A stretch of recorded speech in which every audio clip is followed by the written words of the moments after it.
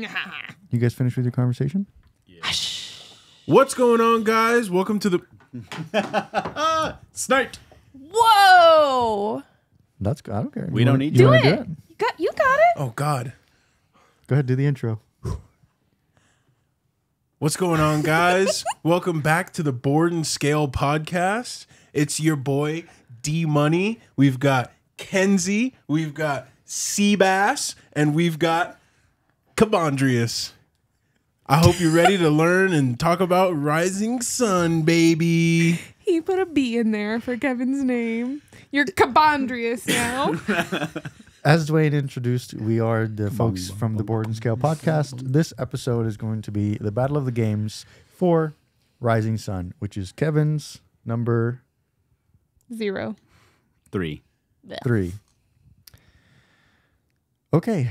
Do you want to explain the game? Yes. So Rising Sun is Chaos. a area control, political combat game. It's a very much a dudes on the map game, but it pushes that quite a bit. Each of the you got different factions. Each of the factions are asymmetric. They have very different powerful abilities.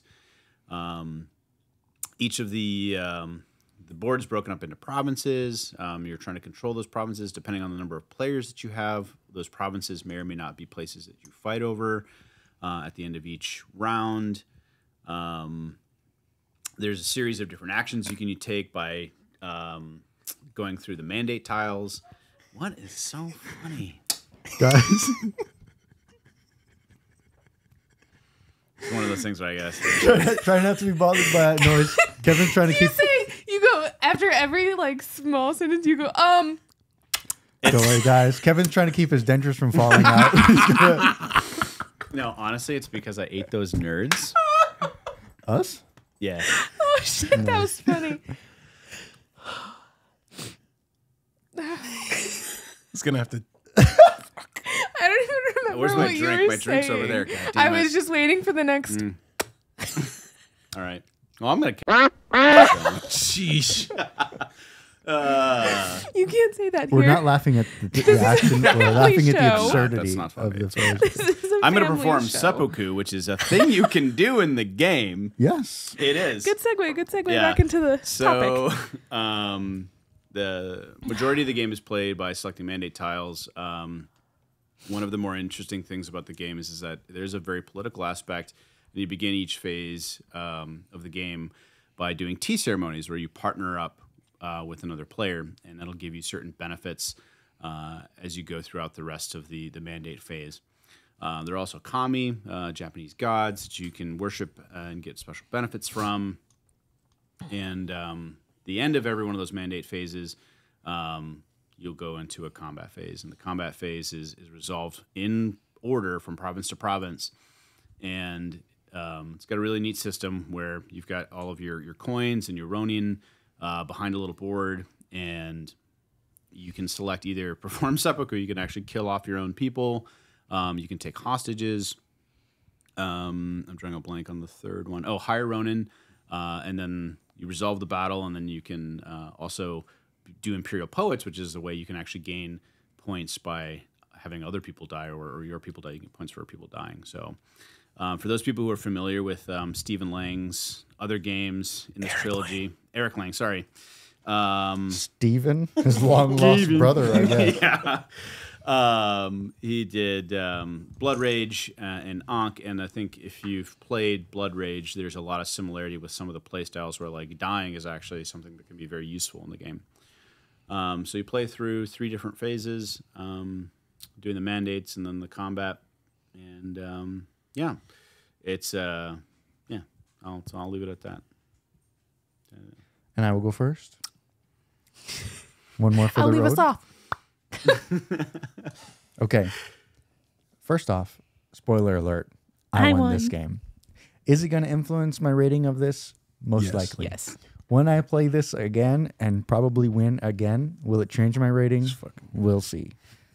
Will we ever play it again? It's yet to be decided by a certain somebody. Anyways, pros of this game for me. not normally. I normally don't like bidding games, especially secret bidding. But the way that they use it here, for some reason, it clicked for me and strategically obviously worked out for me because I won the game. But it didn't feel like I was bidding in a way that was just trying to make sure I would win something. I was actually dividing up my resources to really risk winning multiple things at a time. And I felt like for some reason, even if I didn't win one thing, I was probably likely going to win another one just based off of the game and who you're battling at any given time. And for my strategy that I ended up running with, it worked. Even if I only got one of the things, it was fine. So the secret bidding thing was not negatively affecting me. And in this case, I actually really enjoyed the fact that other players did not really know what I was going to do, because sometimes I would have very limited resources, but I'd spread them out the right way and then win multiple things when I really shouldn't have. So that was really cool. And I think the secret bidding is obviously one of the biggest pieces of it. Another thing I like, the action tiles, when it's your turn, you just get a stack of action tiles from the next amount of tiles that are there. And you have to deal with whatever you get. If you hear barking, that's our guard dogs. There's people outside the studio. To continue, the action selection mechanism, you just got to get what or you got to deal with what you get. Bonus, the allying system, very cool. If you've played this game, you know what it is. If you haven't, really quickly, before a round starts, you can essentially partner with someone to share a benefit of a tile that you pick. There is also a betrayal mechanism in which you can break that alliance. I only suffered through that once when it was basically necessary for you guys to try and win the game. But otherwise, it was cool, and it kind of leads you to not completely hate everyone at the table, because you got to make partnerships work at different times. Strategize a little bit. It's like a weird way to keep the, not king making, but king killing, I guess, a little more balanced, because you're like, well, I was very much in the lead from the middle of the game and on, so not necessarily. It didn't work out for me all the time, but that person's in the lead now. They're doing really good in this area, or I can tell they're about to do really good in a certain set of combat. Let me partner with this person, and I'm not going to give you anything. Anyways, the action selection, I liked the bidding for this game. It just worked for me. I normally don't. The action selection mechanism, I liked the commies are the ones that are at the top that you get the other bonuses from. God, yeah. Yeah, those are cool. I like that they're variable. They'll vary throughout the game. I like that in each era, the places that you battle vary depending on your players. You're not always going to get the same things. And that's pretty much it. The cons, sometimes people get really hurt. And you guys might hear about that slightly after this. That's it. And then, really secondary, if you're really in the lead, it just becomes obvious that everyone needs to team up against you. Didn't help them. I still won. That's honestly my only con. Otherwise, beautiful art. I had fun with the game. I won, so obviously plus. And I'm going to give it 8. Me? Yep. Are you sure you want to start this? Start what? Me? This is not my game. Yeah. All right. Take it away. 10 out of 10. This is a 10 out of 10, guys. I feel like you're lying to me. Just kidding. Opposite day, got in. Just kidding. Yeah. 0-1. Opposite. Just kidding. I'm just kidding. Just kidding all the way around. Anyway, so this game has a lot of elements that are not my favorite. Moving it away from my game before I throw it. Good. No, this game just has a lot of elements that are not my thing. Like area control, not my favorite. Designed by Stephen Lang. Who is that guy? I'm sorry, Eric. Pokey, fighty, not my thing. Hidden information, not my thing. Like trying to get people to like you so you can be in alliances, Very like tough for working Kenzie. with people, not my thing. It all around just wasn't really my thing. But I will say, this is one of those games where it wasn't that bad. I like this one a lot more than Blood Rage. Blood Rage is a lot more pokey, a lot more mean. even though my experience with this was not that great, I became an what did you call me? Collateral damage. Collateral damage for Kevin to go after Sebastian. He took like 20 some points from me, and I just couldn't do anything about it, and he just kept doing it. It just like totally demotivated me, and there was nothing that I could do. So it like The Oni of spite is who was really hurting. it was just not a great experience, but overall it wasn't that bad, if it makes sense. It could have been a lot worse. Granted, most components of the game are not my favorite. But like I said, after we played it, it is not the worst of the worst. I honestly would probably rather play this over Viticulture. Hey, That's low bar surprising. for Kenzie. Yeah, I was about to say, it's like, That I'd is rather surprising. play this than Suck Starter Shotgun. Oh man. But it's a really pretty game. Like when you have all of the pieces out on the map and like that part of the map, like strategizing on where to put your people and getting all of the different tiles in the set collection, I really enjoy that part. That's really fun. Like choosing the different actions of what to play each round. Fantastic. The fighting each other, not that great. The fact that The what? the fighting each other, Oh, not yeah. that fun. Okay. Not that fun. So I'd probably give it like a 7. It's not that bad. Cool. It's not horrible. I forgot to mention all the factions are asymmetric, slightly different. Also, also a big plus. I did for me. I mention also had a horrible faction What for me. the-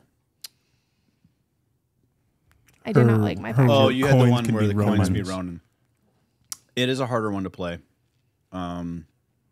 because you rely on getting Ronin and coins, or coins and Ronin, in order to make that work. And if you that limits your ability when you're doing. There are other cards in the game called training cards. You can get like monsters or virtues and other things like that.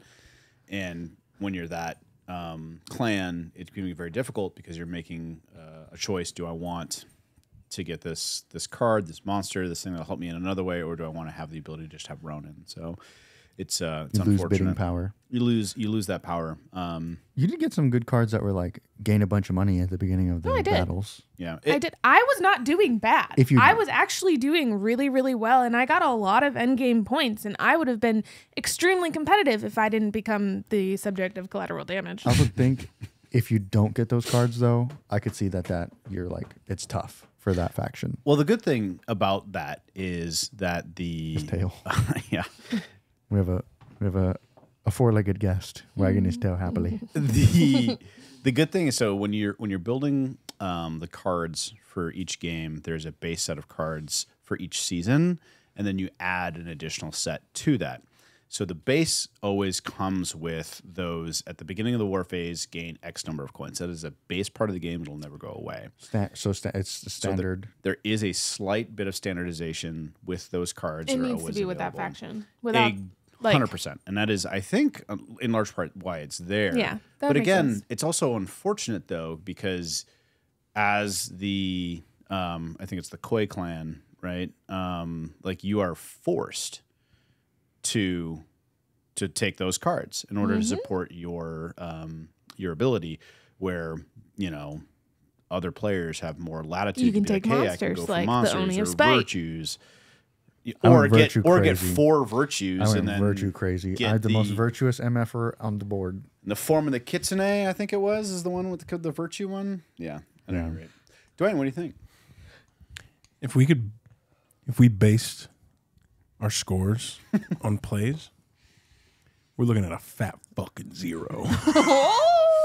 However, Which was Dwayne's score I mean, at the again, end of the game. My fault.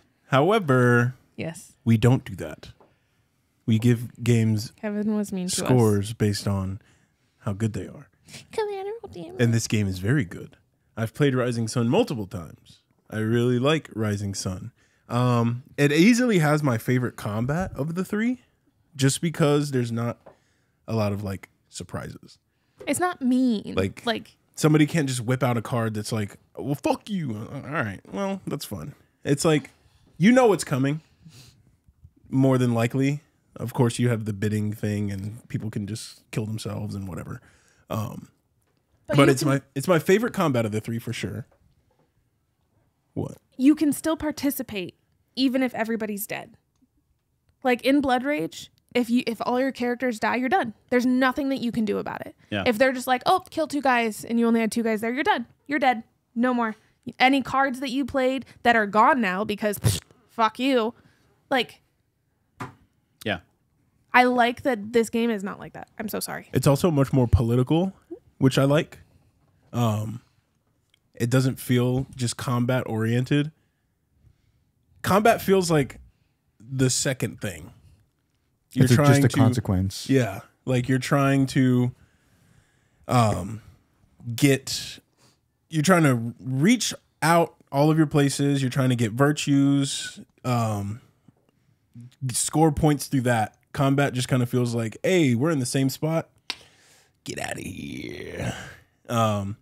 I also do like the tea ceremony phase. I don't really see betraying much. Every time I've played this, betraying never really happens. You betrayed me. He betrayed me at the end. I did in also like the betray. last turn when it was necessary. Yeah. But you wanted to betray me earlier than that, and you couldn't because you couldn't replace my guy. That's right. I also had an ability that I really liked. I could make any of the tiles whatever I wanted. Yeah. Lotus Clan. Which is really cool. Yeah. But yeah, I'm giving I give Rising Sun an 8. I like it. I've always liked it ever since I played it for the first time. I really liked it. I'm trying really hard not to compare it to the other 2. It's better than the other 2. Ankh is trash. And I don't know about that. Ankh is trash. I don't care. I would equate this to Blood Rage for me. I don't think I could list them, honestly. I like them all really. I like them all a lot. But anyway, this is a Rising Sun video. Rising Sun 8. I really like it. Again, very pretty, like you said. Easily the best looking one. God damn it. Very good looking. I like the combat. I like the allyship. Your action can do things for other players that you have an agreement with. Yeah. Out of the 3, this is the one you would get me to play. That's fair. Grand finale. Yeah.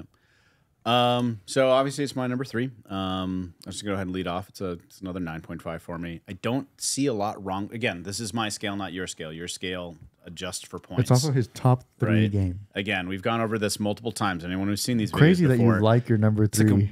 like your so number high. your number 3 game gets a 95%.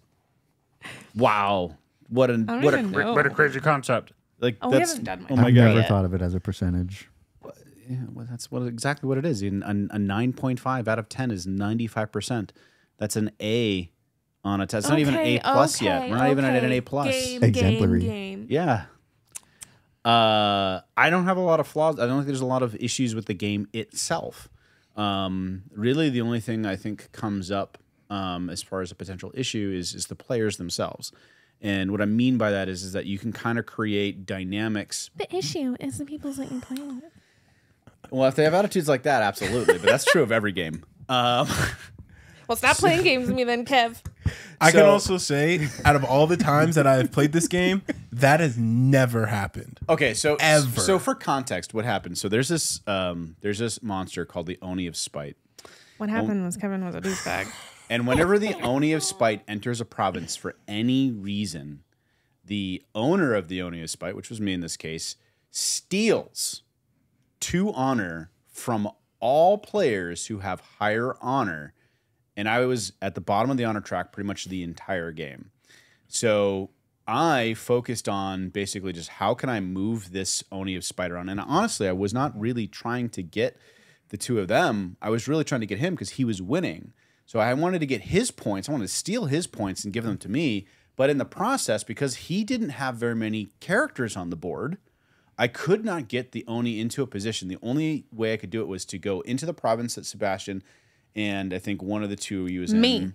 And then back to the other one that had the other 2 people in that had him and me. Yep. And So I literally would move back and forth between the two of them, just sucking up all the points. And Dwayne literally had 0 points.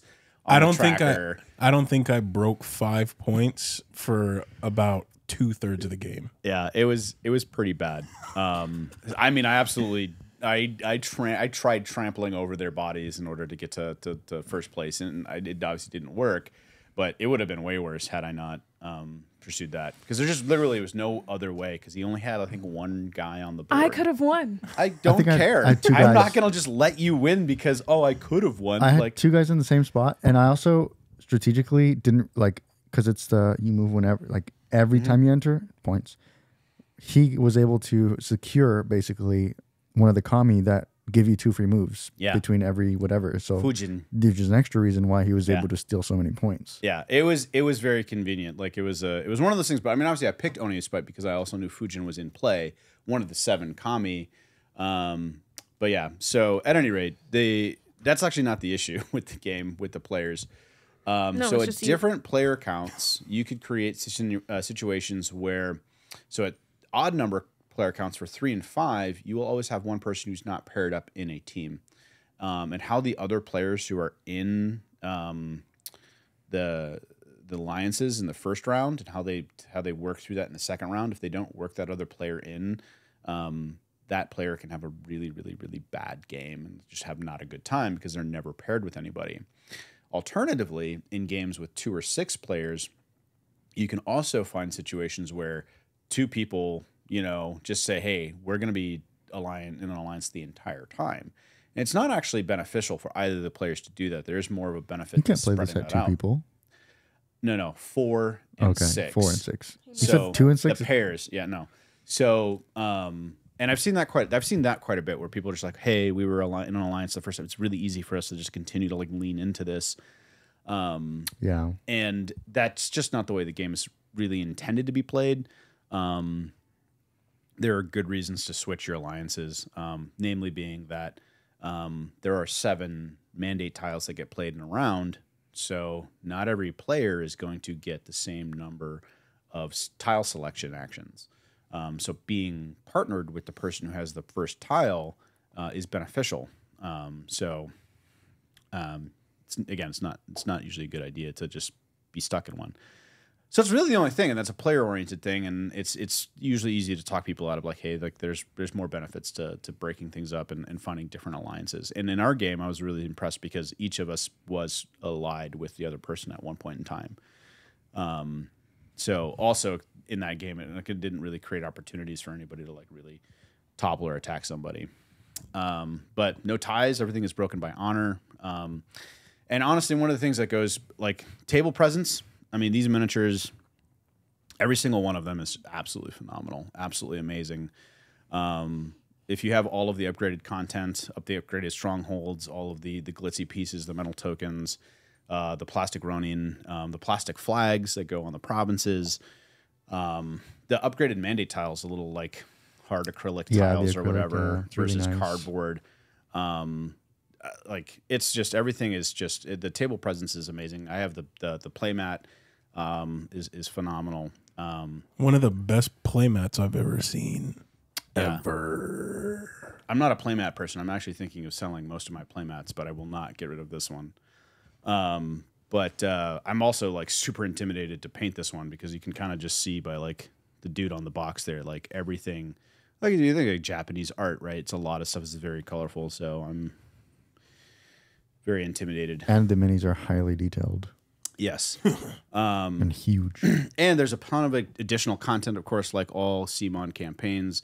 There was a ton of stuff, so you have all the additional monsters and whatnot. There's an actual, Gojira type, monster.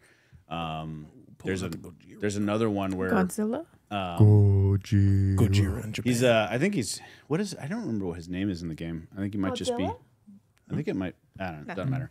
The Kami. There's all the expansions. There's so much fun stuff you can do with this. There's a lot of So, fucking pandas. Yes, there is a warrior panda in one of the expansions. Kung Fu Panda. It is a Kung Fu Panda. Yes.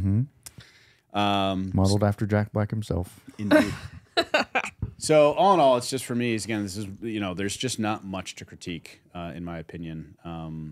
So that's why it's it's great, and it's got a lot of memories and stuff where people have played it with. So Like Dwayne getting smashed for 3 hours.